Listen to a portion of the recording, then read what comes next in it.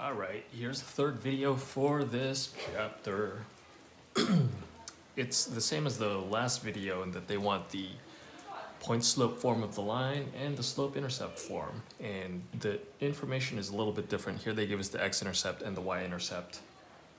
Of course, I'm going to use these two pieces of information to find the slope first. Alright, so the x-intercept is happening at 4, 0. And the y-intercept happens at 0, -2.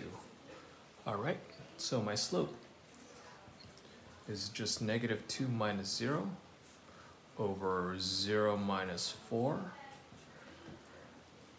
And that is just positive 1/2. Okay, that is handy, because now I could do the point slope form of the line. Point slope. Y minus y1 is equal to the slope x minus x1.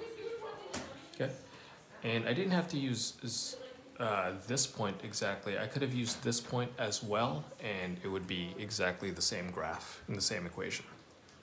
Okay, and slope intercept form.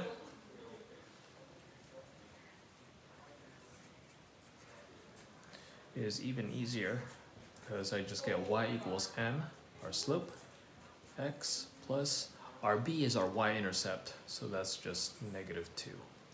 Okay, and that's it.